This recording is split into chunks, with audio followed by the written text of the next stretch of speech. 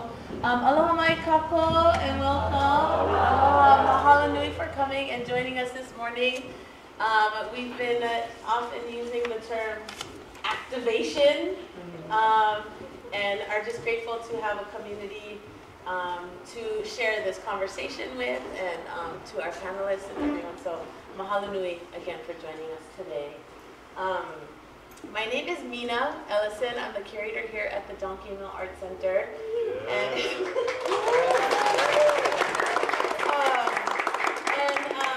again, I'm just really humbled and honored to have this incredible panel of my peers and friends and mentors joining us from, this is a great list, Aotearoa. We have Los Angeles represented, Honolulu, Fiji, Via Hilo, and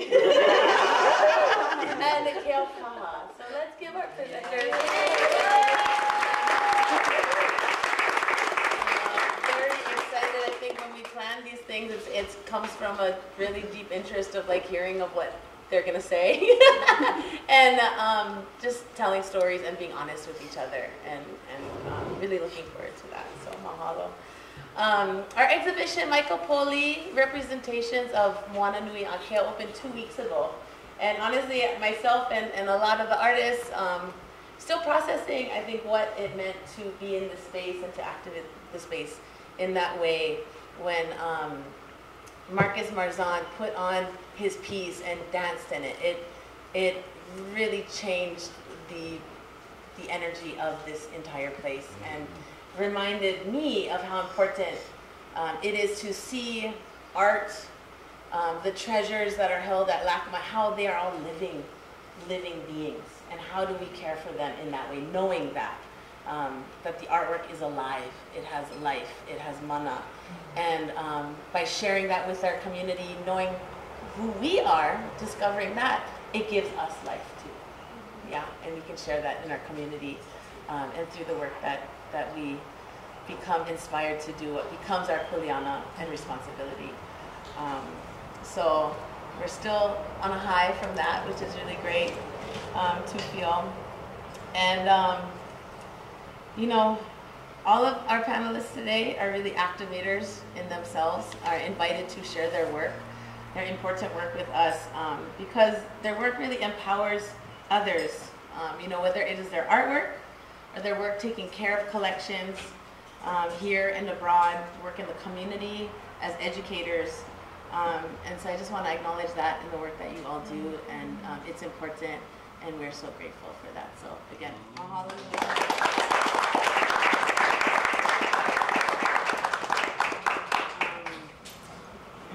And before I introduce our facilitator for today, I'd like to express my gratitude for our dedicated meal team, which is led by our newly appointed executive director,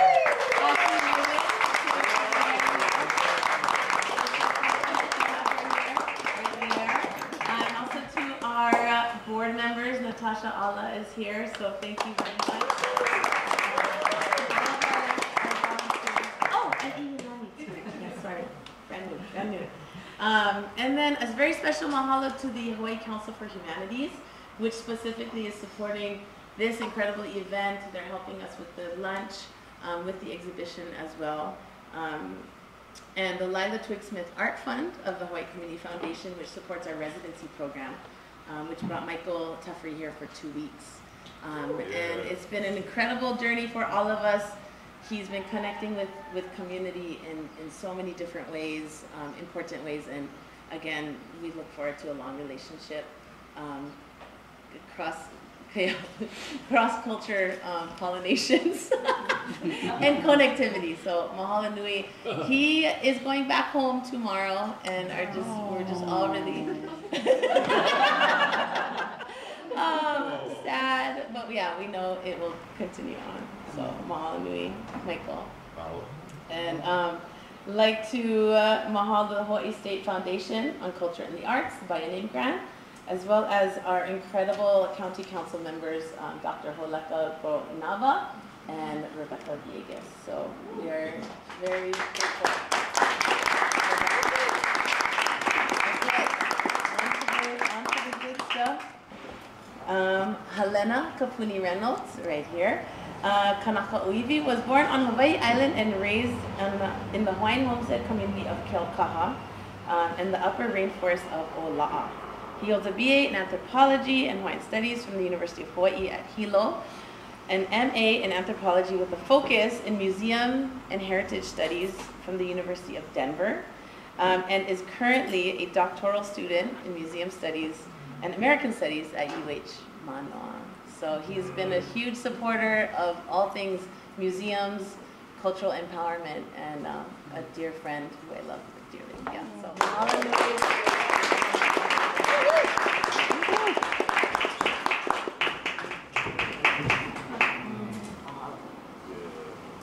okay.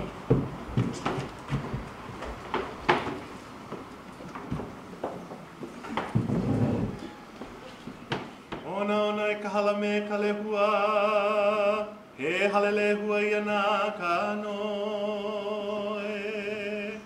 O ka uno ia ano I nei, e li aho I ka hiki mai. A hiki mai no o kou, hiki pu me ke aloha. Aloha e, aloha e.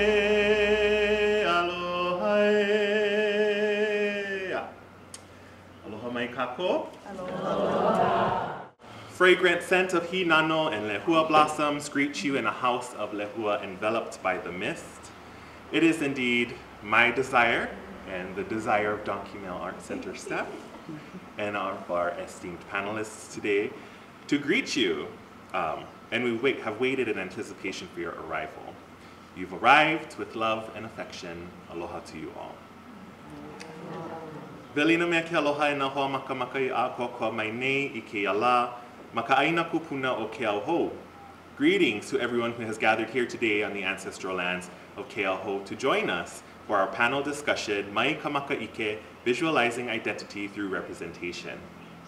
In conjunction with the exhibit Mai Ka Pōuli, Representations of Moananuiākea, this panel considers how historical photographic collections are given new meaning through art making and curation. Joining me today are four accomplished individuals whose experiences and insights will guide us on this conversational journey. Our panel will begin with short presentations by each panelist, followed by a brief conversation amongst the panelists regarding the value of historical photographic collections, as well as Pacific Museum collections in general, for the present and the future. And our panel will end with ample time for questions, answers, as well as time for discussion, so we really encourage you folks to participate and engage with the kuka or conversation that will take place today. So to kind of just jump right into it, I'd like to introduce each of our panelists in the order that they will present, and then we'll jump right into our presentations. So first, we will have Michel. Michel Tuffery is a New Zealand-based artist of Samoan, Rarotongan, and Maohi Tahitian heritage. Within his art practice, he plays the role of working in between people and places and focusing a fresh lens on environmental, community, cultural, and art historical divides. Michel is a passionate educator who openly shares his kawapapa and knowledge to empower our youth through residencies and workshops for school-aged children in New Zealand and abroad. He exhibits worldwide and has undertaken research and community residencies throughout the USA, Germany, France, the United Kingdom, Asia, India, Australia, as well as Aotearoa in the Pacific. In 2008, Michel was appointed as a member of the New Zealand Order of Merit for his services to art. His ongoing rewards come from enriching communities through art. Welcome, Michel.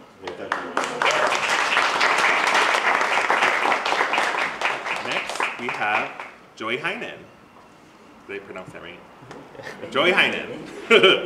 So Joey is a digital preservation and time-based media specialist currently serving as digital preservation manager in the Collection Information and Digital Assets Department and head of the Time-Based Media Committee at the Los Angeles County Museum of Art. In his role, he ensures the long-term sustainability and authentic representation of time-based art and digital archival work collections, including audio-visual installation, computer and software-based work, and digitized and born digital materials. He graduated from the Moving Image Archiving and Preservation MA program at New York University in 2014. And during his tenure, he worked in the New York University's Film Preservation Lab, digitized audio for anthology film archives, and served as a media collection and digitization assistant for new media artists such as Steina and Woody Vosoka. He has worked in a variety of cultural heritage institutions across the galleries, libraries, archives, and museum space, and is a digital and AV collections consultant through the Myriad Consulting Group. As a part of the collection, information, and digital assets team at LACMA, he helps to maintain and enhance data procedures related to all LACMA collections, as well as facilitating new methods for community stewardship and data modeling to allow for many forms of storytelling and historicization. So welcome, Joey.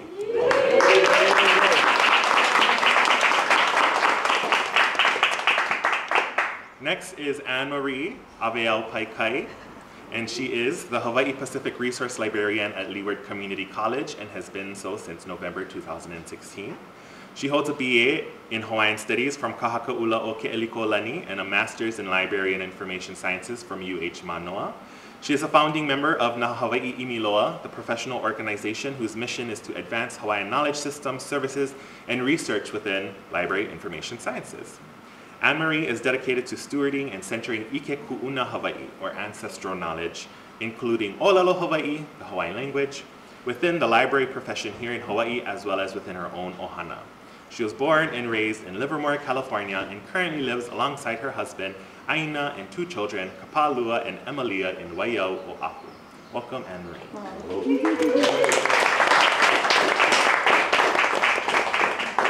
And last but not least, we have the incredible Dr. T, Teresi Bunadilo. Teresi is an assistant professor of anthropology at the University of Hawaii at Hilo, where she teaches courses on indigenous museology and heritage management. In 2016, she received her Ph.D. in Pacific Studies from the Center of Pacific Island Studies at the University of Auckland.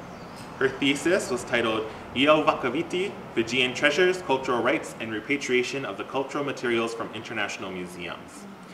Teresi published several articles about Fijian pottery, language, and archaeology, and is currently working on 2 book manuscripts. Her current area of research is museology, repatriation, and indigenous knowledge and language revitalization. Welcome, Teresi. All right, so without further ado, I'm going to hand it over to our panelists. I'll also be kind of serving as timekeeper, but we've kind of covered this in advance, so everything so I shouldn't have to worry too much about that. But on that note, I'm going to hand it over to Michael, and I will change slides for you guys. Thank you. Yeah. We'll get on with the approximation of 10 minutes. Look, I'm just going to talk through the process that we're going with the tamariki that we've been working on, these beautiful prints that are on this wall over here. And it's in response to like our photo album, which is over this side, and the value of actually using factual documentation, or how do we look at an image. So I'm just going to run you through a process. Like, this is only screenshots of a Miro board that we had available to the students to access how my process actually works. And basically, like, just taking the one photograph, like this, the middle photograph here is Paul Mutu's in the 1943 or 46. And in response, what I did is I put all the images that spoke to me of the narrative of the nuclear testing that was going on in Moananuiākea in French Polynesia. So there was an image of a cousin and a sister that has this similar gesture. It was just a beautiful image of her laughing in the image. I know it looks really simple, but it was the pulo, or the hat. And what I was doing was trying to teach the students, how do you dissect the actual image? What speaks to you? So rather than sort of copying the whole image, what I was trying to do was just go through the process of dissection, not just looking at the front, but looking in the middle and the back, and then turning the paper around slowly, like what process and what year it was born. So then comes the response. And if you see on the wall, these are just like the students. What we did is dissect the image and what spoke to you. So through this beautiful collection, the next image, for 3 or 4 months, you know, it was a slow process, like of the images coming up. But at the same time, there was these emotional up and down reactions and responses. Now, I am very familiar with some of the collections from Tetersville or Andrews in Samoa. And there were some beautiful images that Joey had sent through that I sort of know it's just all staged. And why were they staged? So I use these as vehicles. This one here, we always talk about sustenance or food. And I'm really passionate about like our traditional food because unfortunately we have the highest stats in Samoa. For example, like 80% of the women with diabetes with processed food. So what I basically do, and again going back to the Muro board, I went to Kinkamehameha High School with Kyle, and there was this beautiful photograph. I grabbed them two, and these two were actually speaking to each other. The uru, we still eat, you know, our traditional food in Samoa, but unfortunately they call traditional food like the spam can or the corned beef. So it's just challenging those like words traditional and the sustenance. And so it's just like these like recording devices, like these photographs are really good vehicles for our community to talk about what foods that we eat in the past. I try to choose opportunities to present them in front of the students, like why am I looking at this process? It's just talking about our body shape and what we were eating. Our gym was actually the plantation. So that's what I sort of like trying to make references like that, and even the food that we consume like for mental well-being. So next image. And this, while talking about the gym, you know, not the gym that you go and do your weights, it's planting the karo. And part of the residencies program which I requested from Mina was to go and spend time in the plantation, track down the taro species, because and COVID was a great thing that happened in Morotonga, because we were able to trade the old school way with our karo, and we almost had a riot because the mayonnaise and the chicken at KFC wasn't coming into Rotorua. So this gave us a chance to reassess what value, you know, food values that we were eating, what we were imparting with the tamariki there. So the school system has changed, you know, since COVID. And it was a great thing. We stopped all the tourists. And my uncle Mike Tepione, if you ever come to Rotorua, he's the little dude that looks like a, oh no, I won't go there. But again, it's talking about like, our traditional foods, our traditional carving. And these photographs, when you start to dissect it and talk about what we looked like and how the plantation was set out. So these, again, this has been going. This is a process I've been doing for years, and it's a very solid template. So it doesn't matter whether the diaspora lives in California or France, because there's a lot of Tahitians living over there, and Marquesans. So I'm able to run these particular workshops using these documentations or using these devices. So I'm just talking about like the value of the photographic collection. And I feel it's my responsibility, yes, to give them the template, but to empower that information and just question, you know, where we are on any part of the planet. Next image. So again, a very simple plantation. This is a long project. I've worked in Deutschland for quite a long time. I worked with the German Army brass band in Berlin and the Samoan police brass band in Samoa. And this is again using photographic images that we were doing stealth missions to the little villages. This is a classic example. As you see, we basically was talking about a plantation that was set up by a gentleman named Hufnaga, and he invented the whole process of drying process for copra. So using that sort of history, but what we did with the brass bands is we played the old school music when we were under German rule in Samoa to set off that memory bank. Especially was aimed, the audience we were aiming at was the older ones, and what the whole idea was to get them to sing, and then all of a sudden all those stories start the gossiping, like why, when did this all happen?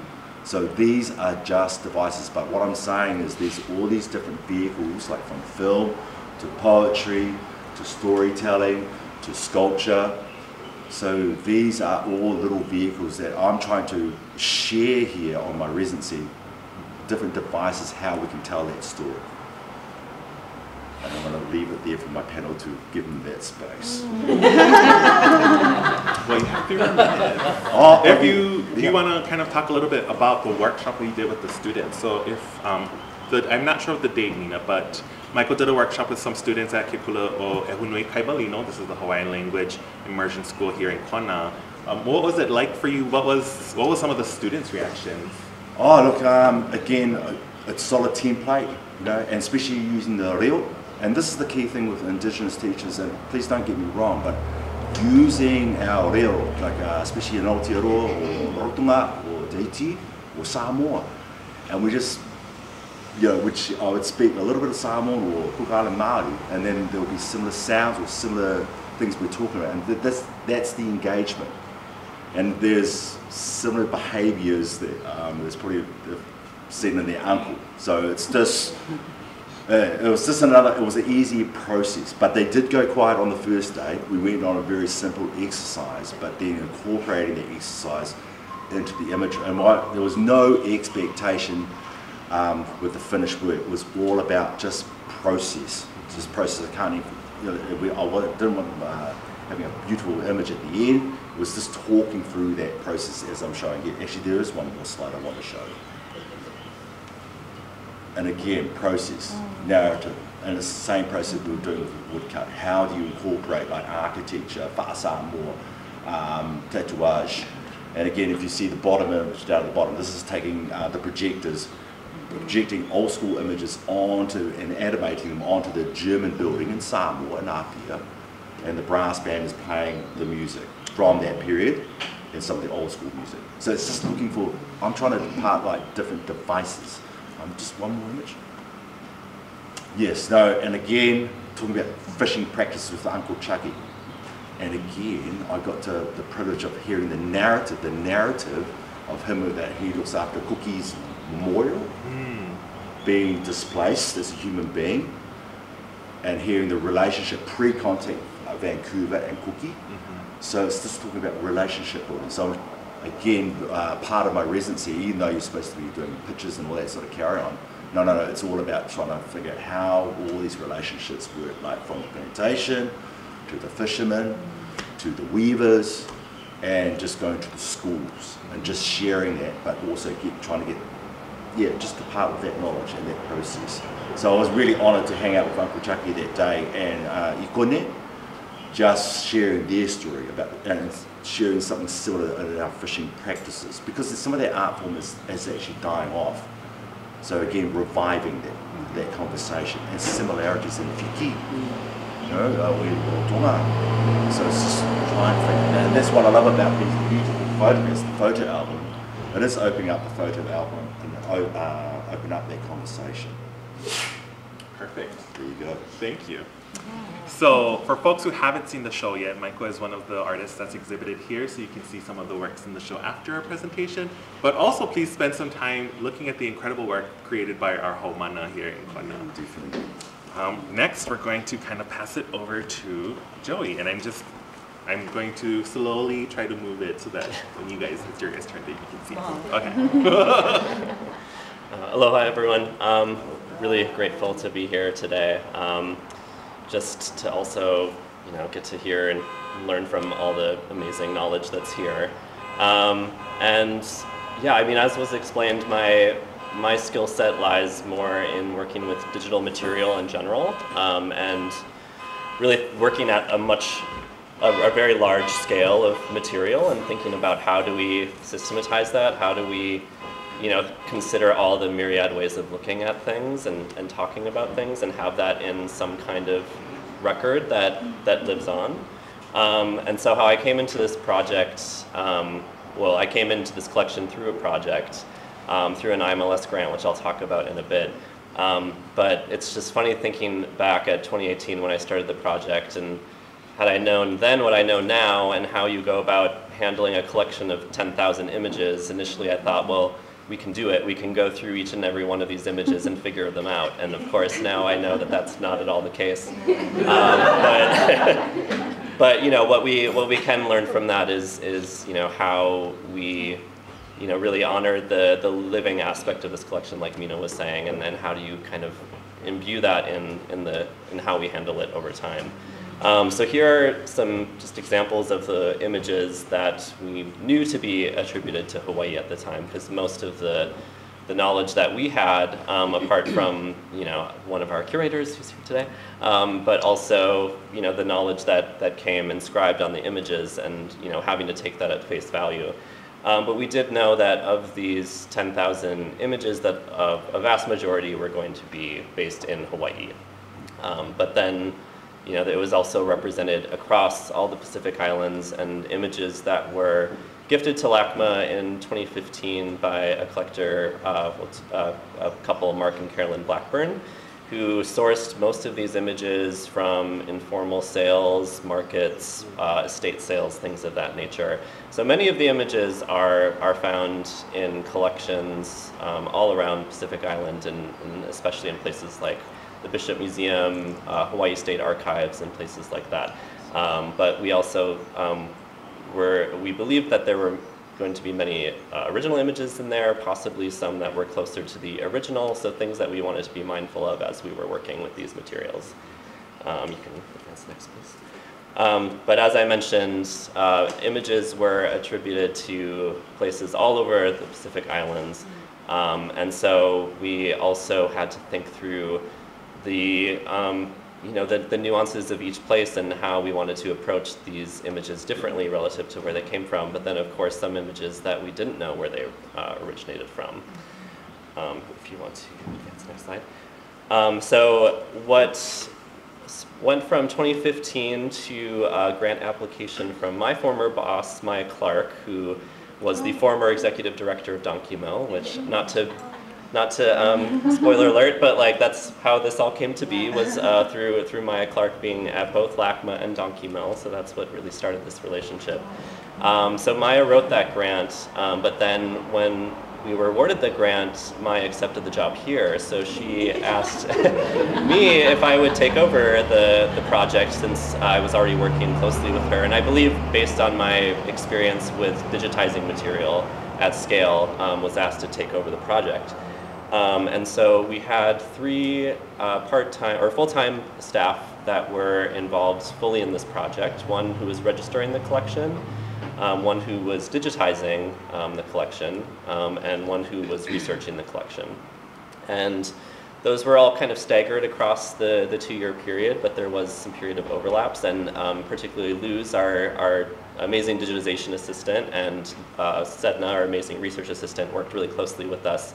And in fact, they had to work in concert a lot to just kind of figure out protocols and handling and all of that. But no small task, and Luz did an incredible job with these digital surrogates, which if there's one, there's several takeaways from this, and many mistakes made, but lessons learned, and I think that we're all just really happy to have these in a digital form such that we can really start to seed them in places where we can start to actually aggregate the knowledge that really needs to be coupled with these images. But so that was a lot of work, but completed in 2020. But another component of the project, which if you could please advance the slide. Well, actually, just quickly, I regret how clinical this looks, and pie charts in general are setting specific, but it just kind of gives you a sense of what we knew at the time to be the spread of the collection and what it was representing. But yeah, an important thing that had not been written into the grant originally was really thinking about allied stewardship and working with practitioners, Kanaka Oiwi in Hawaii, but also across the Pacific Islands to think about how we were working through the collection, to think about access and the things that a museum like LACMA needs to be thoughtful about in the future as we continue to collect, but also to care for collections is really breaking outside of our understanding of what that means. And so we knew it was going to be really important to start building connections and relationships through this project. If you could advance, please. So I won't go over this one given the time restraints, but we started through our connections at UH-Mānoa and at UCLA. Someone who is at the American Indian Studies Center at UCLA used to be at Kona Historical Society, so they were really helpful in just starting that process because I think through past projects, a lot of us at the museum have learned that cold calling and just arriving unannounced at people's doorsteps who have been living with this and working with this for a long time is not always an appreciated gesture. It's really about meeting more than halfway, going beyond what we think is, a sort of reciprocal arrangement and thinking about like how we can be better listeners, more thoughtful about, what LACMA can do for others, not just for the collections, but if we're to exist and to continue to be caretakers of these materials, how can we, change how the museum is structured to be more inclusive of other ways of dealing with these ideas. So if you could go to the next slide, thank you. So we had a number of LACMA staff, so the grant hires and myself as well. We also had Nancy Thomas, who's our Pacific curator here. And then also our two chairs, which were our contacts at UH-Mānoa and UCLA, as well as Maya, our former head of the department and the one who wrote the grant.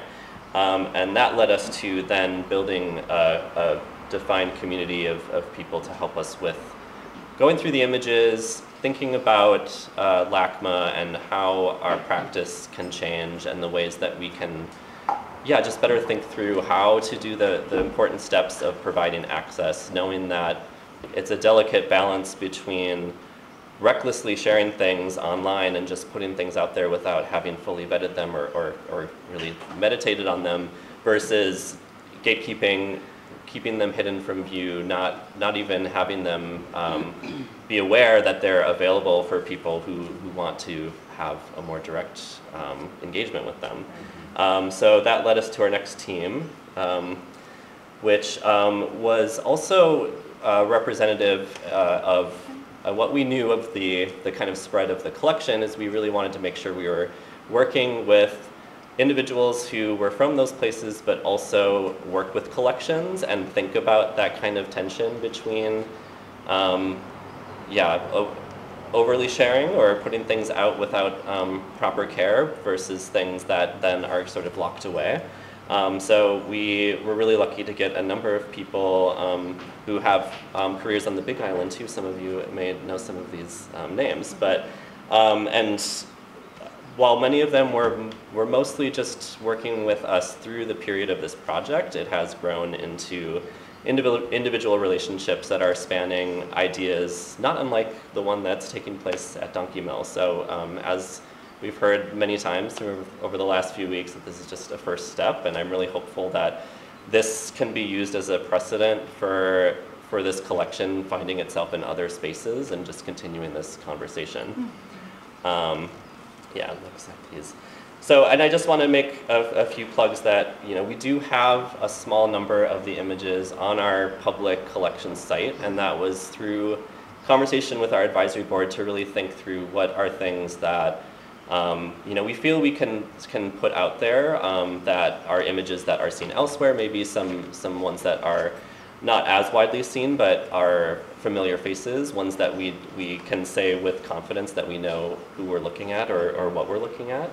So that is one point of looking at it, but the collection, for all intents and purposes, is totally accessible. It's just a matter of finding me and being able to make requests, and this exhibit was a great experiment in learning how to do that in a sort of more curated way, in a way that, considering some technological restraints of how many we can provide at one time, but all things we're learning about.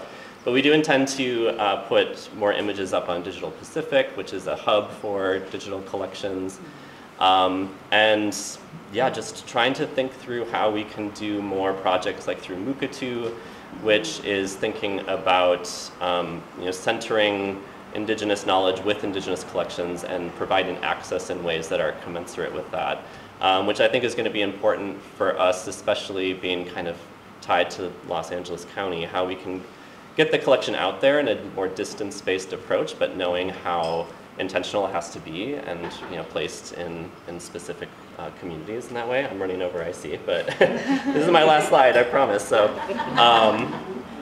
but yeah, I just wanted to share the sort of the things that on this ongoing journey are continuing that I'm continuing to chew on, at least, which one that I think has really come up time and time again in the past couple of weeks, and we heard some really lovely stories on the opening.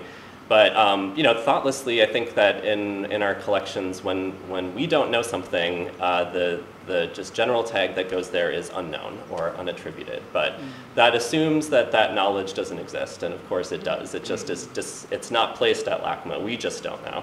So how can we think through the ways that we're describing what we don't know in a way that doesn't assume that knowledge doesn't exist? So that's a very clear takeaway that I'm going back home with me. Thinking about, Michael was talking about how, some images could be staged in some way, or some images were inscribed in ways that were not accurate. So in addition to finding knowledge that we didn't have, how do we undo the knowledge that has been, embedded in these images in some cases? So that's going to be an ongoing thing to think about. Sensitivity and privacy, of course, we've found is nuanced, and people have different takes on it because it's personal, and these are personal. It's a family album, so of course that's going to be, something that is different from person to person. So how do we continue to kind of take that feedback and continue to find ways forward with that? And I think of these last few things, it's really just for me thinking about, the tension between a place like LACMA that has so many resources. Of course, the museums are not always just brimming with resources, but we do have more than some. And so, how do we, if we're to continue to exist and continue to support collections like that, I think we really just need to think about how we direct resources, how we kind of do that, as opposed to assuming that we are the best place for the knowledge. So how do we think through that? And yeah, just continuing to try to also build it more locally. We of course have a very large Pacific Island and Hawaii-based community in Los Angeles County. So I think, again, following from this project, I'm really hopeful that we can really take some skills that I've hopefully got from this experience and do things more locally in Los Angeles. So those are just some next steps, but of course it's never done. So happy to hear more feedback and excited to hear more ideas today too. So, mahalo. Thank you.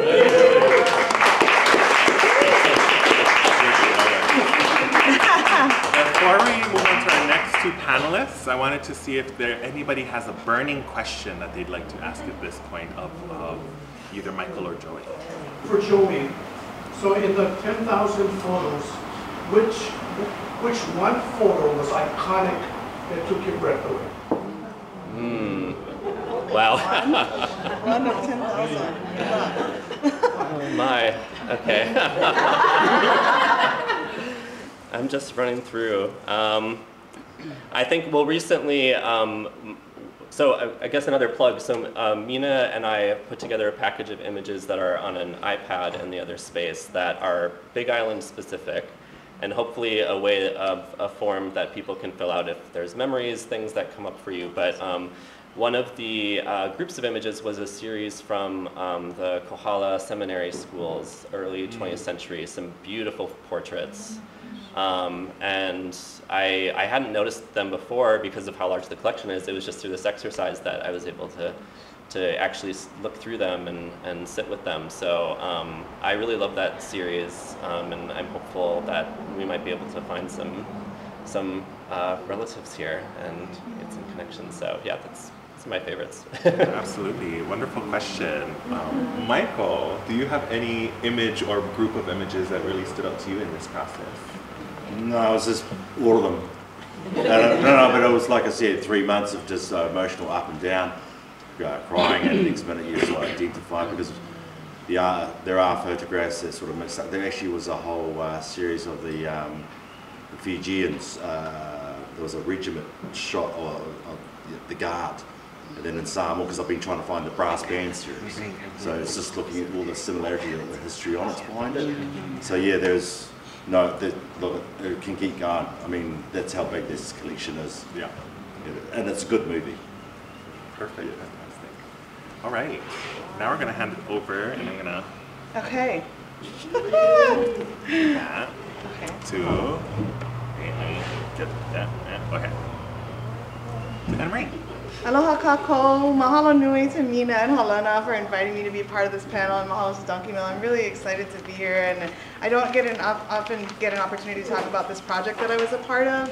I'm going to be talking about a museum exhibit that I was a part of through Bishop Museum. I'm not a curator, I'm a librarian, as you heard in my bio, but I was invited to be a collaborator on this exhibit. And this exhibit is called Regenerations, Challenging Scientific Racism in Hawaiʻi, and it focuses on a collection of photos that was taken across Hawaiʻi in the 1920 and 1921 by Lewis R. Sullivan. The reason the photos were taken was to measure and classify the physical traits of a supposedly pure Hawaiian, and was presented at the Second International Eugenics Conference in 1921 with the support and endorsement of Bishop Museum. And so I'll be talking about that more a bit, but I feel like it's really important to talk about my context and how I ended up being a collaborator on this collection. So you can move to the next slide. These are the people that I'm responsible to and for, and so I just wanted to uplift their pictures and their, I won't say all of their names here, but these are some of the folks that are a big part of my life and how I got to where I am today. As you heard, I was born and raised in California by my father, who is from Honolulu, Kaimuki, and my mother, who was born in Troy, Kansas. So they're Allenby and Rebecca, they're here. And I was raised in California, going back and forth between those places, and of course living a suburban life there. And in my high school years, decided that I wanted to pursue Hawaiian studies and found myself in Hilo, pursuing a degree in Hawaiian language that I didn't realize I was getting into, but it really, there it is. It was a pivotal part of my foundations in my life. I also found hula there and was trained under Taupori, Tangaroa, and Unukukupu. And so, you know, found very foundational points in my life that really helped me to realize that I really wanted to help perpetuate our ʻIke kuʻuna, our ʻōlelo Hawaiʻi, in my personal life, but also my professional life as well. I had the opportunity to work at the library at UH Mo'okini Library in their Hawaiian collection, and I was also a research assistant for my history professor, Carrie Ingles, and found myself in love with archives. I was able to really dig into primary collections with that work, and realized that it was a way for me to access kupuna voices that had been not necessarily accessible unless you were really involved heavily in collection management and that sort of thing. So made my way to UH-Mānoa, where I obtained my master's in library and information science. I also met my husband on Oahu, and we have our family there now. I am the Hawaiian Pacific Resource Librarian at Leeward Community College, and that is important to know, but also not necessarily important for this talk. But my journey to becoming that really was me building my skills and recognizing that in library school I didn't necessarily see myself represented other than among my peers. And I was lucky enough to connect with quite a few people who are also Hawaiian, who are also very interested in reclaiming our ʻIke kupuna through our collections, and we found camaraderie with one another and not necessarily our faculty and staff, though they did give us good direction. It was really important for us to see ourselves within each other, so I found this really horizontal peer group that was really important to my growth. Mo'oku Auhau research became a really big part of my own journey, my own reclaiming of my identity, but also in my current position, I help quite a few students in their academic journey to find their Mo'oku Auhau as well. And so part of that work was really digging into figuring out how I can help them by understanding other collections.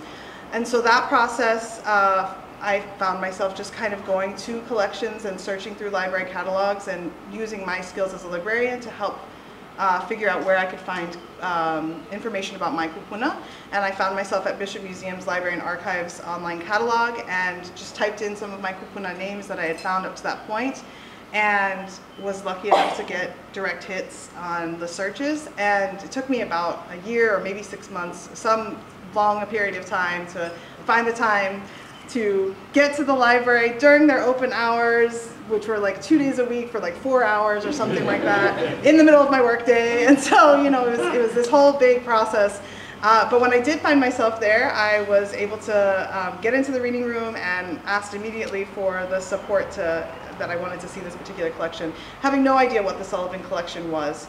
And the lady that was helping me, she was very sweet, and she looked at me and she goes, "You know what you're asking for?"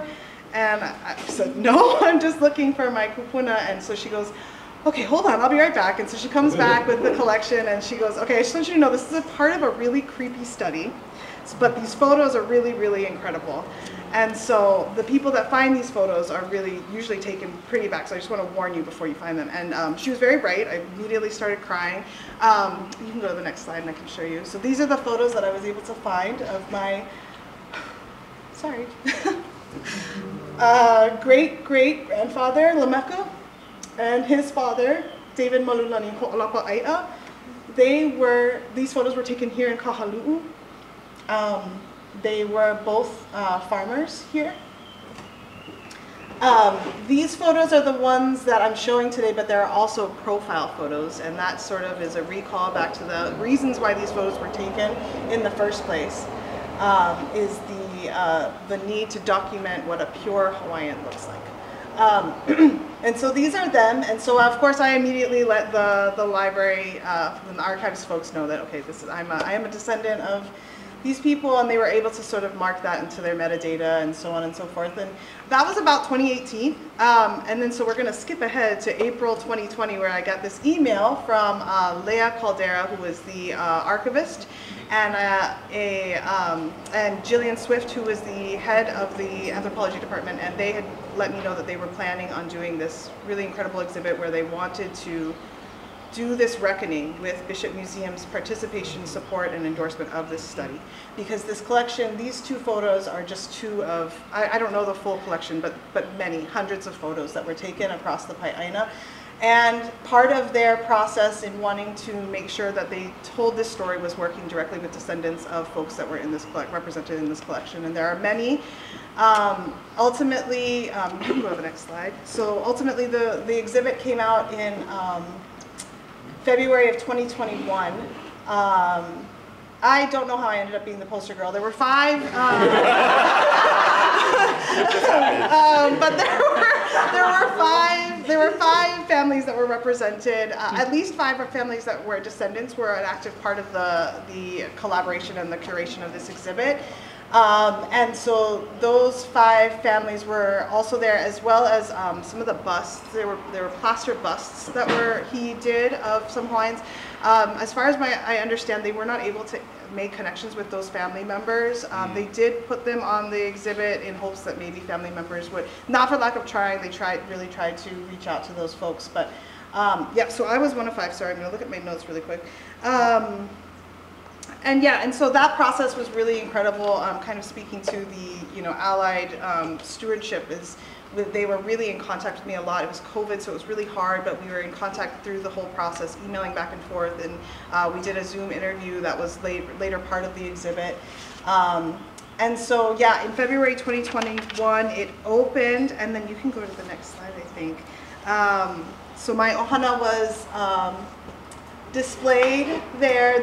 I'm only going to talk about my family, though again there was 5 other families. I don't want to misrepresent them, but this was the ultimate the display. And these are, my dad still lives in California, and so he wasn't able to be there for the opening, although there's a later picture where he is there. But I think the culminating most important thing for me was that I was able to bring my family to see these photos who had these stories have been lost. My great-grandmother passed away when my grandma was only 10. And so these stories of this family in Kona, all we knew was that our family was in Kona. We didn't have names, we didn't know any of these things. And so being able to show these huge photos of my family members to my current family members that, they were a part of a generation where assimilation was really what the survival mechanism was in order to be able to survive, and really reclaiming these stories and bringing them back here and being able to show them how important our family is, and all of that was really, really an incredible experience. And so you can show the next slide. My dad and I have not always had the best relationship, despite the fact that I get my mo'oku'oho Hawaiʻi from him, and bringing him to the exhibit and letting him see this work has shifted our relationship in ways that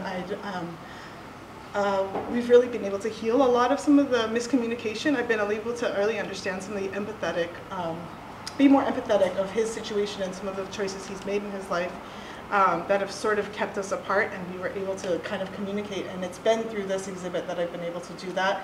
Additionally, I just realized this as I was getting on the plane yesterday. Every year since this exhibit has been up, I've been invited to come back to Kona, and I think it's sort of a, a reckoning of my kupuna, recognizing that I found them, and I think that there's become a relationship there, despite the fact that they're gone. And so I don't know if I hit all the points that I want to talk about, but that is my introduction. So mahalo nui, yeah. Perfect timing. Oh, nice. I do want to add some further context for what you're sharing. Sure, yeah. Mahalo for sharing within this space. So we brought Annemarie specifically onto this panel because we wanted to provide you folks, the audience, with another comparison in terms of projects and exhibitions that work with communities to reckon with historical photographic collections, right? Some of them are staged, some of them may depict sacred ceremonial purposes. Some of them are created by physical anthropologists for the purpose of eugenics. This particular collection at Bishop Museum is one that really showcases that even though those images were collected for a very particular purpose, that hasn't stopped descendants for decades, really, from accessing those photographs, because for some folks, it's the only photographs they have of their kupuna. Right. As part of the Kona Ohana, I know that some of my ohana is also within that collection. So it offers, given the history of these collections, it just gives us a really great example of that the object or the image or the art piece isn't necessarily just exclusively defined by its maker or how it is created or the purpose of it, but that over time and over generations, we do see ways in which it becomes reappropriated, pieces of conversation to have really important healing conversations within families, but to also unpack some of the experiences that we've faced and we continue to kind of struggle through, or maybe even innovate within as Pacific Islanders. On that note, I'm going to hand it over to another project for access that we've also included on this team, and it will be Teresi. So Teresi, take it away. Hi, thank you so much. I'll try and adhere to the 10-minute requirement. It's a struggle for me, but I'll make it happen. So thank you so much for the invitation, and this is a project that I took part in 2016 for a year at the Auckland Museum in New Zealand. So it's called Pacific Collections Access Project. So it's PCAP in short. And it's been like one of my favorite projects. And I've actually got approval from the project director, Jamie Williams, at the Auckland Museum. They've kind of seen that even though I've left New Zealand, I've kind of taken this baby with me. And it's like I've kind of claimed it, which I should actually, because this project was a one-year part of my life, and I really, really enjoyed it because it has, I think, revolutionized, if I can use that word, on how we actually access collections. I've been in the museum scene for maybe about 30 years, and being part of this project has actually opened my eyes to see the potential that museum collections can do, to connect with our people.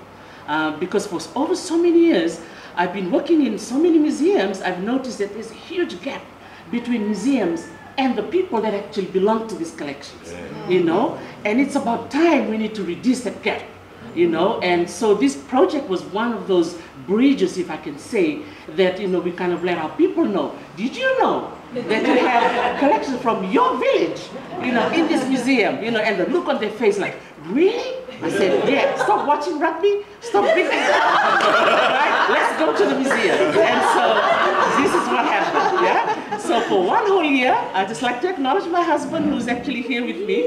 He's my driver. But because of this project, I've actually twisted his arm to he's now doing his Ph.D. Oh. Yeah. So, I know he doesn't want me to say it, but that is the impact of this project that I'm going to talk about, okay? So I'm 2 minutes already into my time. So I just want to share this map. I love maps. And the reason why I want to share this map is to do with 3 C's. I always try and put things into 3s. So the 3 C's is, one is to do with context. you know, when we talk about Oceania, you know, just to try and take people into that region. So I'm from Fiji. I was working at the in New Zealand for a number of years, for 16 years, and now I'm in Hawaii, and again talking about this wonderful project. So this project was a 4-year project funded by the New Zealand government and promoted by the Auckland Museum. So we actually did it alphabetically. So we started with Cook Islands, so I've known Mai Ka. And then straight after that was Fiji, and I was so thankful because they used the English alphabet. Because if they use the Fijian alphabet, we will be the last. So I was like, thank you. So we were the second. So we were so happy, and we had over 1,700 Fijian artifacts that we have to go through. That's a lot. And so if you go back to the previous picture, the 3 of us in the middle, we were the facilitators. So I really want to acknowledge Joanna Moananuiākea, my sister from Seroa province, and Alipati Trail from the province of Lomeviti. So we were the 3 were required to go through the 1,700 artifacts. And so what we did was, okay, we have to strategize because we cannot do that realistically. So we decided to go through, back to the map, and I think the next one, okay, to go through Fiji using the 3 confederacies. So those of you who may not know that, in Fiji we have 14 provinces, so it's divided into 14 provinces, but then the 14 provinces is put into 3 confederacies. So the only way we could effectively go through all of them was through the 3 confederacies. And I think that was the smartest decision we've ever made, because we were able to go through the 1,700 artifacts using that 3 confederacy template. And so what we did, we worked with people from that confederacy in New Zealand. And so we looked through the artifacts list and we're like, okay, we are not carvers, you know, some of us are not weavers. So what we did, we look at the categories and we're like, who is the expert in the community in New Zealand that we can invite in? And that was amazing, right? That was amazing. So we went through the wood carving collection, and we identified there was a carver, a descendant of a carver living in Auckland. So we got his address, we drove to his house, yeah, and we did quite a lot of that, which was amazing, all right? Sometimes they feed us, sometimes they don't, but that's okay. But it was amazing that we were able to invite not only this person, but this person brought so many others. And so we had a Kumbuna Day, which is one of the confederacy. We had a Tovata Day, another confederacy, and we had a Burumbasanga Day, another confederacy, where we got so many Fijians into the building. And after the project finished, the director of this project said, Teresa, how did you find these people? And I said, they're always here. But if you feed them, they'll come. Okay, so next one. And so I just want to show you this video. It's one of my favorites because this project actually focused on many of these treasures that we didn't even know existed. And so the Auckland Museum was so amazing that they brought the librarians, man, the librarians were amazing, the archivists, and even the film people that we didn't even know existed in the museum. They came in and they made these videos and they told the story. And we showed them to the people, and then the memories started coming out. Yeah. You know, the story, people were like, I remember my grandfather had one in his house. And so we're like, we better record that person. And so we went around the room, and it was, oh my goodness, amazing. So more information we didn't expect came out. Okay, can we just play this video?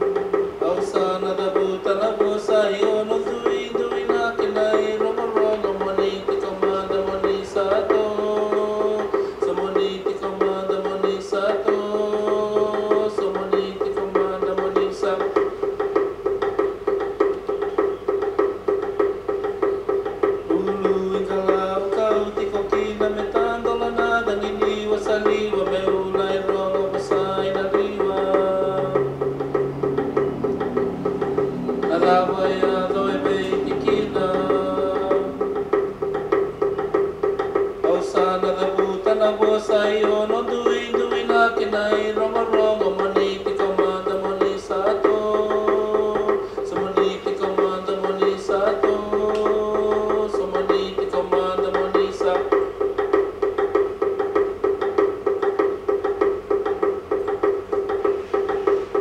Ausana da buta na bosa yo no dui dui na kinai rongo rongo mani tiko manda moni sato Somoniti komanda monisa to Somoniti komanda monisa Ulu igalau kau tiko kina metandola na naginiwa sa liwa me ulay rongo pasay na liwa na kabaya Eiti kina Ausana da buta na bosa iyo no duin duin na kinay rongo rongo moniti komanda monisa to Somoniti komanda monisa to Somoniti komanda monisa Ausana da buta na bosa iyo no duin duin na kinay rongo rongo moniti So that is one of the many taonga or treasures that we were able to study and even share the information with our people. And just a few other slides that I have here. One thing we found out that we were able to talk about a lot of our oral history that we actually don't normally talk about, which was amazing. So I just have a few slides just to share. That was part of the work that we did was, trying to identify the names. So a lot of these artifacts were just having, Edzers, Fiji, had all the English names. So when we came in, we renamed them. So if you go online and if you click Fiji under the ʻIke project, you'll notice that our database have all the Fiji names in front and then the English names after. So that was a beautiful connection that we could give. And then a few other slides we'll just talk about. So this was a Tova Today, one of the confederacy that I spoke about, where we were able to invite others to come in and share their story. And the next one. We were able to identify the project and rename it to our language. So the Cook Islands had theirs, the Fiji we call it Na Yeuba Kaviti, Na Kamaringeti. So that was the theme that we used for the whole 12 months. Okay, next one. And this lady, Kulaya Bukivea, she came into the collection because she's one of our master weavers in New Zealand. And something amazing happened that day when she was holding on to this fan. She just broke into a dance, which was, unplanned. And she just danced the whole way through. And lucky in that room, we had a video going. And someone was taking photos. And I had my phone right there. And I just pressed record. And we recorded her performing a dance, which was, again, another direct impact of working, with these treasures that we wouldn't have known that this lady knew how to weave. Right. She told us the skills of how to weave them, but she also had a memory of a dance that she danced when she was very young. Wow. So that was beautiful. And as a result of these, knowledge holders coming into the museum, we were able to talk about the different roles that every Fijian were born into. So in our culture, you are born into a certain tribe. So my dad's family, we are warriors. And then the lady that I spoke about, she is a weaver. So we were able to identify that that was the role that her great-great-grandmother did so many generations ago. So it was really nice that this project was able to, bring that role discussion come alive. And then more as well. So I'm a warrior. There are others who are carpenters, carvers, and there are others who are fisher folk. So when we were going through the collections, when we look at the, the fishing tools, we were like, who can we bring in? So it was kind of becoming a natural progression after that. Okay. I think this is the result of what we did. So now when you go into the database, rather than just seeing a clay water vessel Fiji, you have the Fiji name in the front.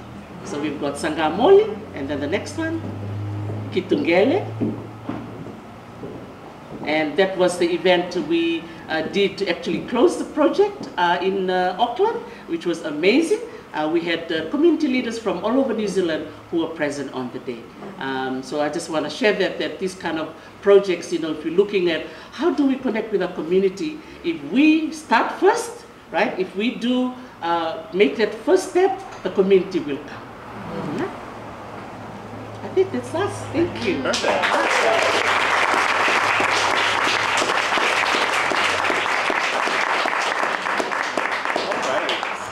Thank you to all of the panelists for their wonderful contributions today.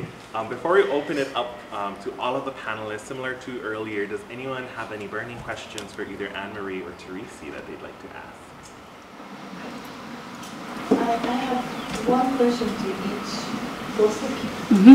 Anyway, thank you so much. It's so beautiful that everybody shared, each one of you, and I'm just tearing up, like by you share the stories all of you. For your input here. So a question to Annemarie. I just got my attention on the poster. It said it's a scientific racism. Yeah. I was like, I need to ask you what that means in the context. So I can talk a little bit about that. Hold on. So essentially, eugenic. Could you show that maybe again? I'm so sorry. No worries, they're good. So she's talking about the name of the presentation, and it's called Challenging Scientific Racism. And so race science and eugenics have been long used to justify things like slavery and things in the Holocaust. And so eugenics is long outdated. It's been shown to not be a form of scientific inquiry that we should be paying attention to, or we should be doing. It's been fairly extractive, done primarily by Western scientists coming into indigenous or other groups and cultures to sort of do what we were talking about, documenting what a pure person of that particular race looks like. And so the idea, again, behind this was to talk about the fact that Louis R. Sullivan was a eugenics scientist and presented this work, presented these photos, of which there were hundreds of photos and the busts, to the Second International Eugenics Conference, which I believe took place in New York. And so the idea behind the naming of this was to sort of talk about challenging Bishop Museum's endorsement of that study and of that work and their participation in work that has been outdated and no longer something that they want to be necessarily aligned with, but also using this to sort of reckon with that really problematic past. Yeah. Did that answer your question? Yeah. Okay. Yeah, I'll add some further context yeah, too, that'd be because the particular collection, and as many of us know here, Bishop Museum's legacy is one of salvage anthropology within Hawaii and the Pacific. And what that term means is we're talking about anthropologists, particularly in the early 20th century, who would essentially go around to different places collecting as much as they could within the context of really considering a lot of cultures and communities dying out. Particularly in Hawaii, during the same time period as this conference in the 1920s, I remember reading Alfred Kroeber, who was an anthropologist that did a lot of work in California, came to Honolulu to talk about kind of what is the value of doing ethnographic work in Hawaii. And his remarks were that, the only good thing that you can do within Hawaii is to document archaeological sites and dig through the archives, because Hawaiians at that time weren't practicing quote-unquote traditional ways anymore. And part of the challenge of that is that the legacy of anthropology means that although the collections and the projects were done at that time for very particular reasons, the legacies of those projects has resulted in what we see today, where we have lots of tensions over what is traditional and what isn't traditional, what is authentic culture and what is not authentic culture. And it created a very weird situation where we're constantly looking back even before like our great-grandparents when it comes to our cultural practices, in the ways that even in the 1920s, Hawaiian practices were continuing, they just didn't look the same. Right. Right. So oftentimes when we read these early ethnographic accounts, we have to read them with a grain of salt, because at once they're providing us with information on what people are doing, but at the same time there are ways in which we can sometimes use that same rhetoric to either dismiss how other people's practices have been continued in their families, maybe even dismiss counter narratives from what might be the master story of a particular place or an incident within our cultures. So Yeah, that's just the anthropology side, because I am trained in anthropology. I'll just add too that part of challenging this scientific racism aspect was the fact that because so much was lost right at that time, one of our webinars that happened during the course of this exhibit was talking about the fact that a eugenics curriculum was being taught at Kamehameha schools at the time, and so really that was embedding themselves into our community to sort of demonstrate this really problematic science. And so the use, as was my case, the use of this collection has really shifted into becoming more about returning our people today, our descendants, to their mo'okuʻohau, being able to see that. And so how heavily and prominently this collection is used is for genealogy research, despite its really problematic origins. And so I think that was a big part of it, is sort of reckoning with that really problematic way of collecting this information. And yet, for me in particular, and many others, it was really, really useful and really, really powerful to be able to see it, to be able to have it. And so figuring out how to mahalo these repositories for collecting this material in is really hard to kind of reconcile, because I don't feel great that he was taken in that way, like looking in that extractive way, and also it's allowed me to see him. So. Hello. All right. Before we open it up to everybody, I wanted to give our panelists an opportunity to share any maybe thoughts that arose as you heard other panelists, or maybe a question that you might want to ask the group, if anything came up for you folks. Yeah, I think the state going through the collection, and that eugenics scientific carry on. I'm really familiar with the collection, especially when Deutschland was. We were under German rule in Samoa, and because I spent so much time over in Deutschland looking at all the different collections there, you can see all the different staged images, and then trying to get my head around putting the dignity back into our wahine, because there was a period where there was photographs that were taken in Samoa, for a particular reason, to fill another gap here, a tourist gap. And so what they were doing was they're taking the photos and also eugenically sort of staged as well. Then they ended up being disseminated here in Hawaii. Then they ended up disseminated in California. So you can actually track what was going on at that time. You don't even have to be a scientist. You just break it all down. But what the sad part about it is trying to get the dignity back to our wahine, our daughter. Because you're looking at my mum, and you wouldn't take a photo of my mum like that. And so that's become a problematic thing. I'm looking at my sister. So it's trying to give some dignity back to the unknown person of the photograph, is what I've been negotiating. When Joey was thinking, he said, you might find it quite difficult. And I said, no, I was prepared, because I was matured enough now to sort of understand what we're looking at here.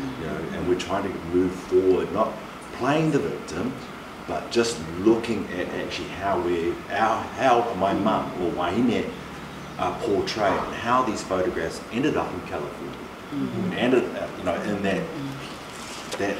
And then the scientifics of where Augustus Kremer was there at that time under German rule, again collecting photographs to see the size and shape, and then all of a sudden you sort of like, how do we use that as the vehicle to create a space where we can talk about it. So I am familiar with what you're talking about. We had a really good discussion, and it's still traumatizing again. We had to really negotiate how we look at these photographs, because they are other people's whānau and family. So I'm putting it to Lakma. You do realise the responsibility you have of our whānau, and that you need us to actually respond and give us the space to give some dignity back, especially to our wahine. That's the bit I'm having an issue with, but not to sort of go after anyone. Just to try to provide spaces that we can run workshops, or like in the museum, so we can actually give it some dignity back. Mike, as you're talking, and you and Joy touched on this in our conversation, was that listening is such an important practice within this kind of work, because listening isn't just listening to the museum professionals and the recommendations they're making, but it's really listening to what your stakeholders are bringing to the table, what community members are bringing to the table, and not trying to dismiss them and the emotions they carry around certain images. Yes, something may have, a historical image may have been duplicated thousands of times on a postcard, but that could still be their ancestor. There's a story, there's an experience, there is a human behind those images. And so it really, I love thinking about listening, because oftentimes it's not just I'm hearing what they're saying, but it's also trying to think more deeply about what else is being said with what they're vocalizing. Joy, did you have anything that you wanted to add with regards to the collection and your guys' work so far on that? Yeah, I mean, and I feel like both Annemarie and Teresa kind of touched on this too, which is, knowing the massive kind of disconnect between what can be found in our collections and where the source communities are based, and thinking about some of the other people I've been talking about that are working in collections of similar nature that might not be able to have the luxury of digitizing their holdings. There's a good likelihood that there's overlap there, and thinking about how the service that we can offer, having digitized so many things, is working with the spaces that are already known community spaces that, I'm not going to identify any specific organizations because we still have to kind of figure out logistics of how this might work, but just even being in the space, like the number of people that came through in that hour, like wanting to look through images of Kupuna and to be able to find things. And so just thinking about, particularly with a photographic collection and the mass-produced nature of it, like there isn't any like real reason why LACMA would not be actually identifying connections in those spaces, just given the nature of the holdings, but also because it's the right way to make those connections. But Oh, fantastic. Do either of you have anything you'd like to add to or share? Yeah, I think one of the points that Joey mentioned in his talk is looking at sharing versus gatekeeping. That's actually a very important point, because it can be quite difficult for those who work in the museum, but also those of us who come from the source communities.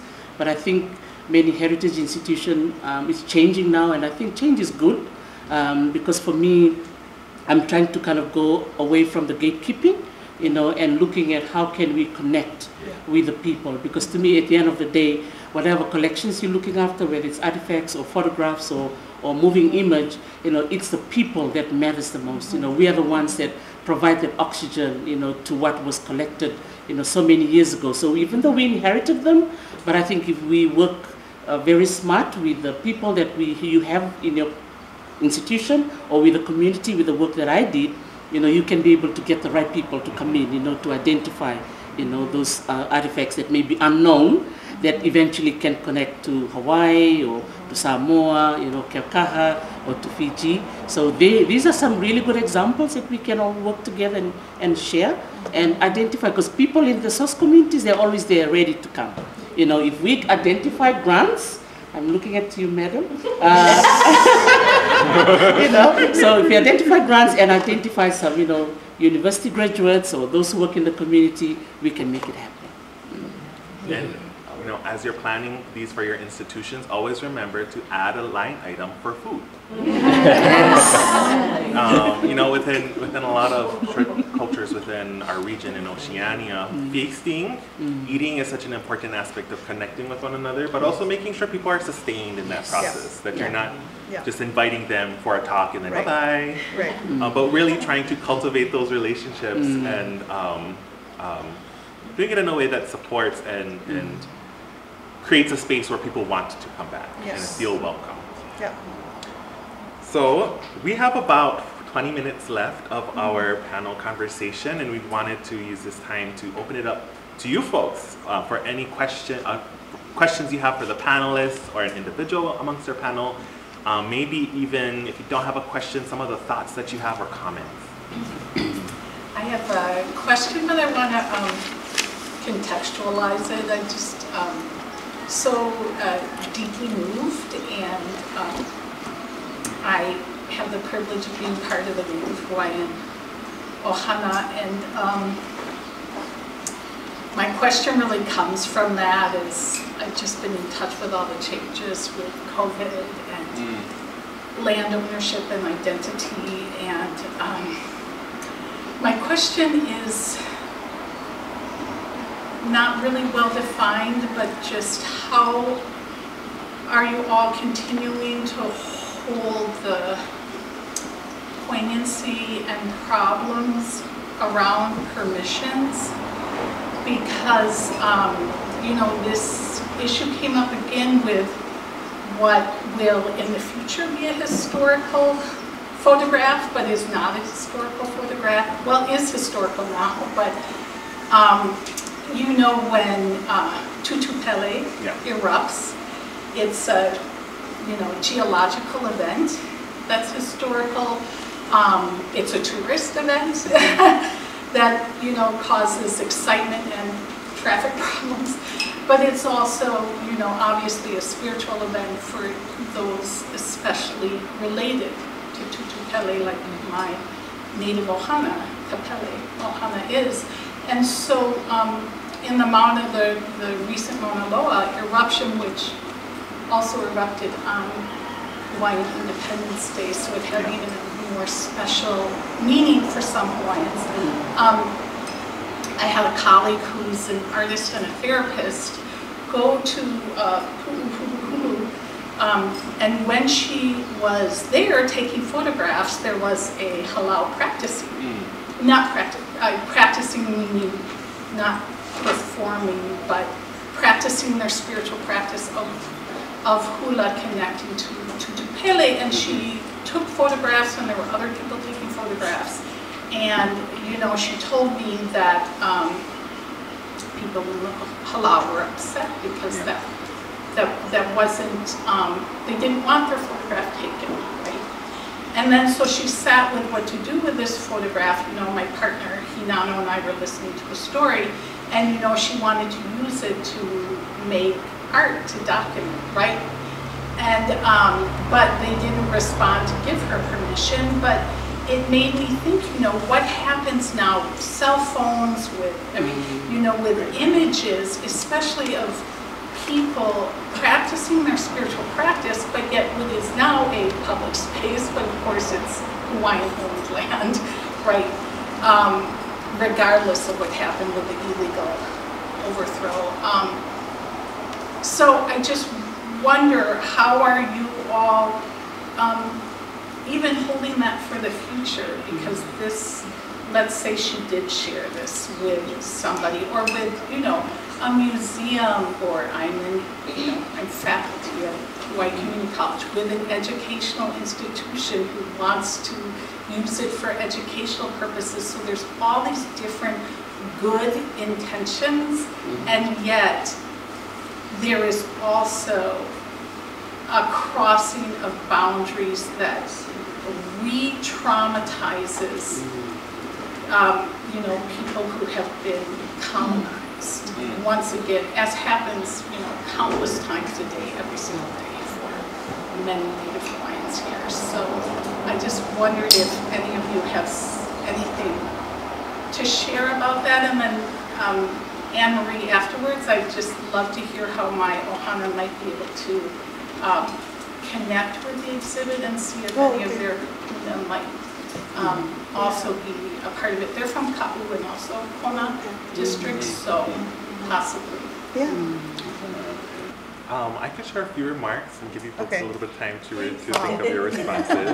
But an excellent question, right? Because as much as this kind of ongoing work is happening, we're at the same time still dealing with issues around tourism and people thinking that they can do what they want and just show up and take pictures of people doing protocol. Like, no. So there's these multiple layers in which we have to navigate when we do this work. And I think when it comes to projects like this, it's remembering, you know, that the larger context is trying to hold spaces where we can have these critical conversations around these issues that have been happening for decades, especially here in Hawaii. You know, the example that you speak of, I understand it because that has happened multiple times when you're just when you're with a group of people offering ceremony, not just to acknowledge the space, but perhaps the entities there, and then people just kind of like Yeah. It's also really, it's not reminiscent, it's also really indicative of the times that we live in, where social media and cell phones make it really easy for folks to just snap a picture whenever they want to. Within those settings and contexts, we do know, and I'm sure many of us have stories here too, about having to just kind of put people in their place in the moment and say, this is not appropriate to do in this moment because of these reasons. And it depends on, you might get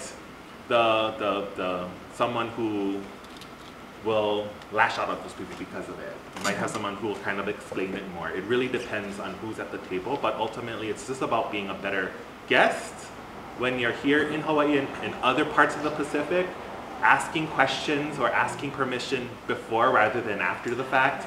I think there's also an MO nowadays where we'll just do it and then ask after the fact, when really it should be the opposite way around. I mean, when it comes to ʻIke kuʻuna Hawaii, as Annemarie talked about, asking permission is the start of that relationship, not the end. And it helps you to usually an apology, it's not even asking permission. Right. Yes.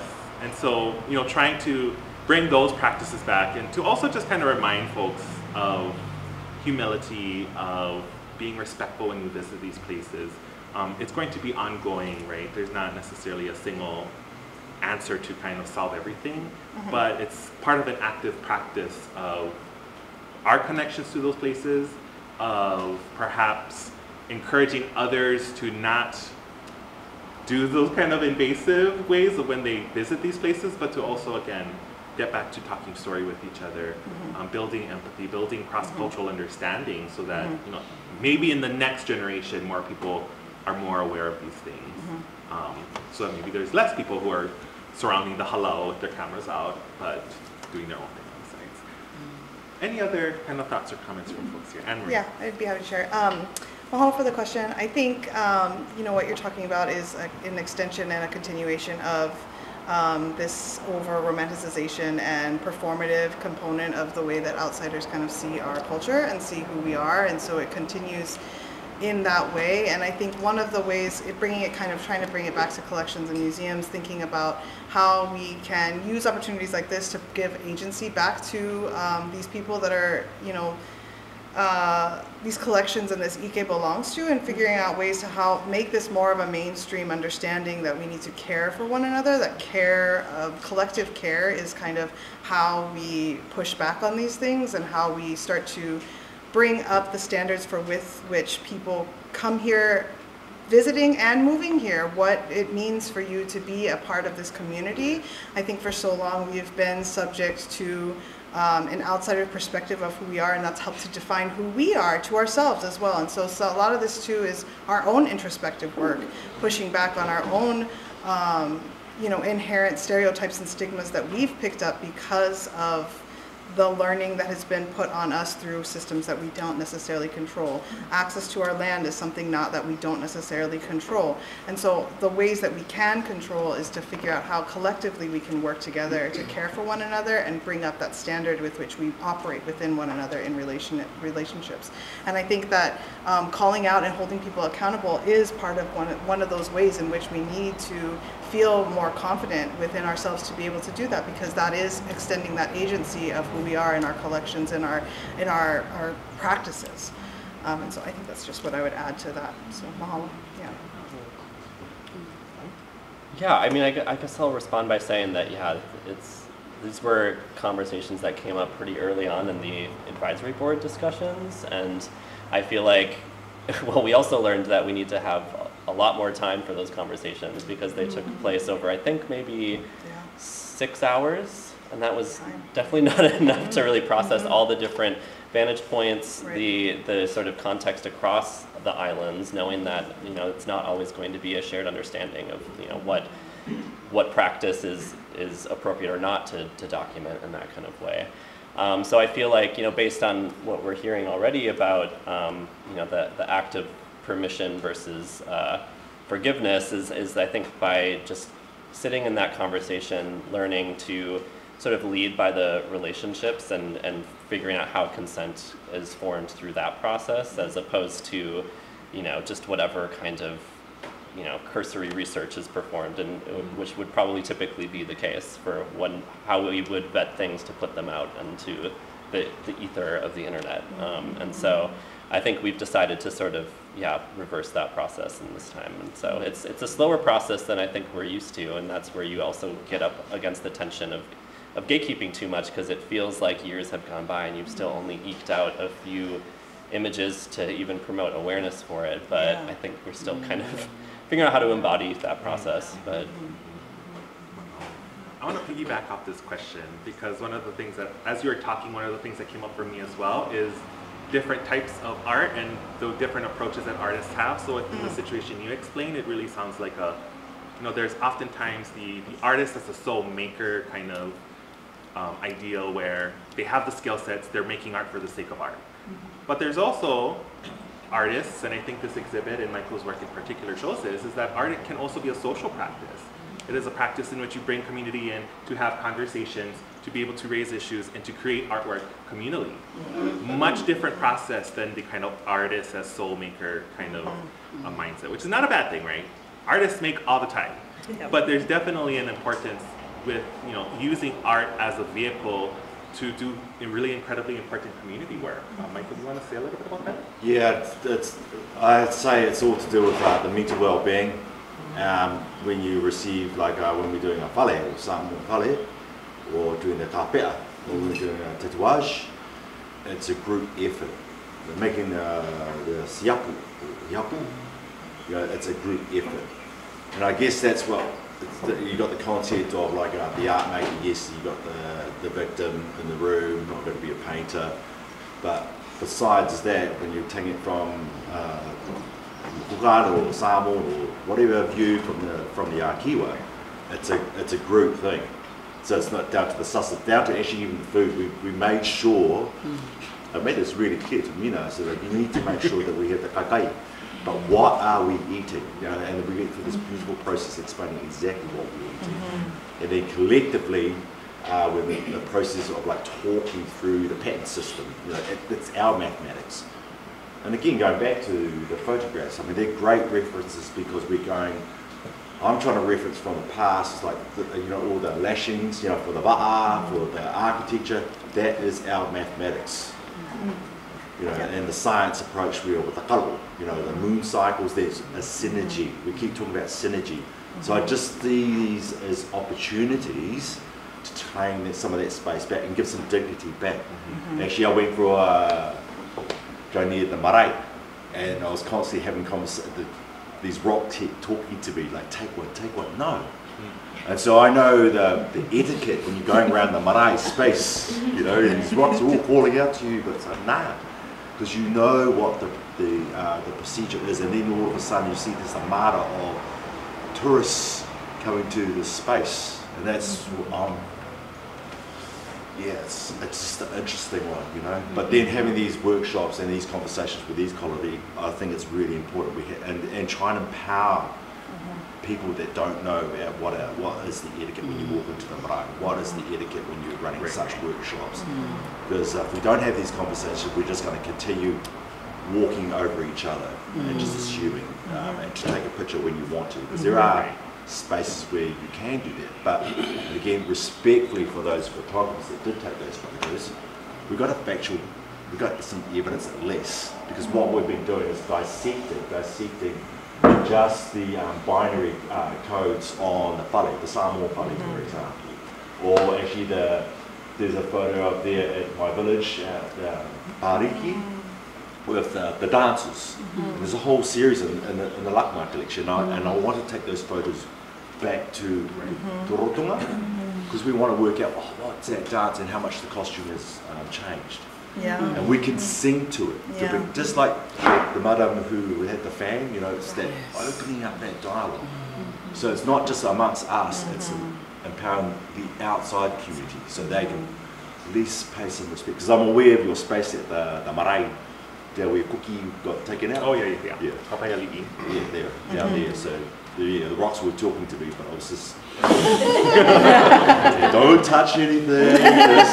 Just look with your eyes. But then with the tourists, I'm sort of thinking, man, it must be overwhelming for the mana whenua with all this chaos going on, and where do they get to have the chance? Even though you've got the signs, the historical scan, the code, someone's talking to you, but where's the engagement?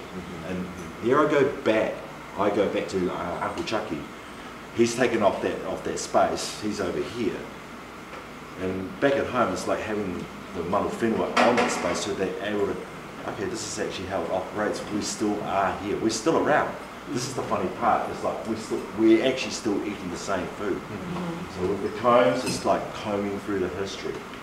So yeah. Thank you. We're going to take one more question. If anyone has a burning one that they'd like to share, I saw this hand up first. For people who come and engage with this exhibition and similar collections, who may be from these source communities, what recommendations do you have in terms of steps they can take and resources that they can seek out if they're trying to also trace their lineal line, their own genealogy, and make those connections with the family? Anyone? I don't know if you want to speak to that because I mean, we're still figuring it out. I mean, I think it's also, and it's been interesting to step out of even, just general terms around like how data is collected around collections like this, and how that can, some of those words even sometimes feel like sort of rooted in colonialism, or how they're being like phrased, even though like even if they're agreed upon nomenclature. But for example, there's like, I had a big discussion recently with some other practitioners around this related to data harvesting and how that like has depending on the context that it comes around it. But same with like just capturing is another word that I've been kind of chewing on too, which is like of course for our purposes we want to collect and gather the stories around these images and do so in a way that can have a more direct relationship with them, and so that those can remain coupled in that way. But it's the process, I think, is one that I've also been trying to be sensitive about, because you also have to be mindful about how LACMA intends to use that story, and make sure that we're getting the permissions to use that story in the right ways too. So yeah, I think it would be helpful for me to know, as people are engaging with the collection for that purpose, how they want to see the images used, and also how they want the stories used. I don't know, I know that's a very vague response, but it's still something that we're kind of... I think I'm more trying to get at how can someone find more information if they're connecting? Oh, I see, yeah. I can take a stab at that really quickly. So, great question, because when I hear the question, for me, it's a question that also asks us, what is the potential feature of our museums here on Hawaii Island? I'm a big museum nerd. I went into this field because of doing similar work with actual photographic collections. I brought some photographs from the Lyman Museum back to Keaukaha and ran a one-day event with our elders to just talk story. And in that process, for them, it was the first time that they felt like the Lyman Museum actually went outside of their institution to do work in the community. But it also gave them an idea of, wow, I actually have stuff there that my family must have used or have in the collections. So from that, one of the things I am a very firm believer in is that our small museums in Hawaii and elsewhere are really providing the models for the future in terms of the museum field. I mean, we get all the big art museums, the millions of dollars with the high traction and are constantly talked about, but it's really the small spaces that are doing the incredibly important work of cultivating community and having these kinds of conversations. And on Hawaii Island in particular, I believe that we have the potential to create what I guess that you could call a museum ecology, where we just have to be in greater conversation with one another. So when there is a visitor who has this moment and we're listening to them and their desire to actively connect, we can point them to, well, if these are your ancestors, maybe you could check in with the Kona Historical Society. Great resource for folks in Kona. That will kind of start them on that journey, who also has people there who can then lead them to other genealogical resources. Maybe it's to go to the Bishop Museum. For Native Hawaiian genealogies, there's so much already online. That's another aspect of digital access. that sometimes it's just knowing enough to then point people into that direction. And part of that is cultivating these conversations, not just with community, but with other institutions, so that we're not necessarily continuing to operate in a, we have to keep our audiences as much as we can, but how do we encourage audiences and communities to come across to all of our institutions and to really see these places as community gathering spaces, as opposed to just like the Soul exhibit or like the place you go for like the art workshop. But there's so much more that can take place, especially when we invest in these places and really reclaim them and make them into spaces that work for community. Sorry. I could take a stab. Let's see. For my particular experience, it was very much me seeking it out. You know, I was really trying to seek out, and so part of that I think is going to be some of the ʻIni of the person or the desire of the individuals or the communities to want to seek out some of this information. I think that's a big part of it. But I do think that what Halena is talking about is it's going to be on the people with the resources to divert the resources back to the people as well, meaning doing initiatives like this that will bring the collections outside of the actual physical building. I think one thing that has been kind of running through my mind that I want to speak to is that these are not innately systems or institutions that are, you know, the ways that we housed our knowledge or the ways that we engaged in our knowledge or had relationship or practiced our knowledge. Our knowledge was in our relationships and in our practice, and then the ways that we sort of interacted with one another, and it wasn't so much about the building as it's such a focus now. And so figuring out how do we sort of negotiate bringing some of that more traditional ways of engaging with each other and cultivating and creating knowledge. How do we do that again with the buildings and the systems that we do have? And so I think you know, someone coming in that's wanting to be connected, I think it's partially about consent, recognizing that a lot of these photos were maybe non-consensual, but figuring out if you yourself want to be connected, figuring out what are your own ways of wanting to interact with these institutions, recognizing that the institutions haven't always had our best interests at heart, and also on that institution side, figuring out how to develop policies and practices within their own spaces that allow for the safety of the community members that want to engage with this work. I don't know, that feels like very big and very vague, but I hope that kind of, yeah. Tracy, might you have any stories of, you know, how genealogy may have come up with the PCAP project you're working on? Yeah, I think one of the things I was thinking of as well was using the networks that's already existing. Like, for example, like in Hawaii, we have the Hawaii Museum Association, the archives network. So those are some of the existing networks that are already there. I think for the Donkey Mill and a few other museums like Lyman, I think they need to have those information maybe on their websites, so it's accessible for people, you know. So I think that's one huge step that everyone can do. So rather than reinventing the wheel, there's already organizations, like for me, I also wear the hat of PIMA, which is the Pacific Island Museums Association.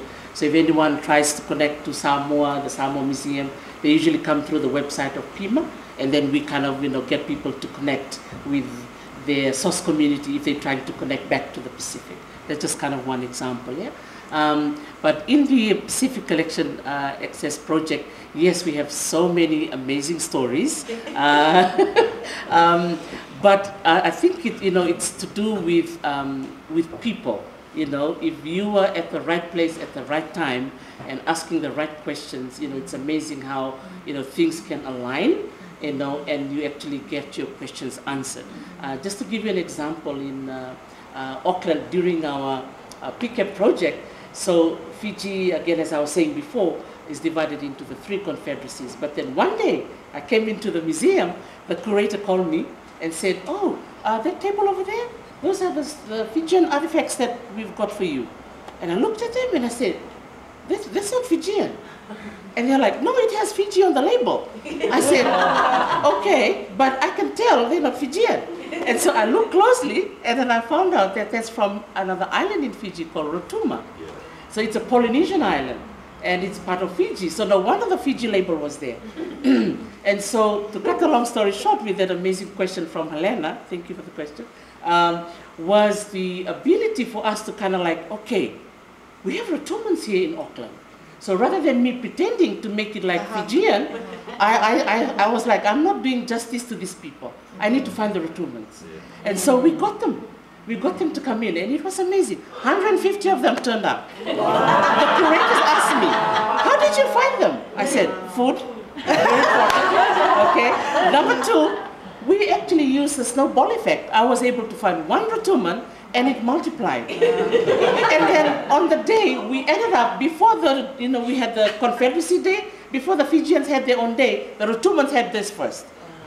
And it was moving, it was amazing where their genealogy, they were able to come and find all their baskets and all their weaving, but it was just because of what, one person in the museum was able to identify through that table of artifacts that was meant for me, but I realized that, hey, that's not mine, But it was, again, a moving experience, again, coming back to people, right time, right place, right questions, and we were able to, get the Rotuman community to come in. 150 of them came in, danced, sang, and ate for one whole day, and again, add more information into the database of the Auckland Museum. But not only that, now their language is now being taught officially in New Zealand, because their language is one of the ones that are close to extinction through UNESCO. So it's really great to see the language being taught just from that experience itself. So I just thought I'd share that.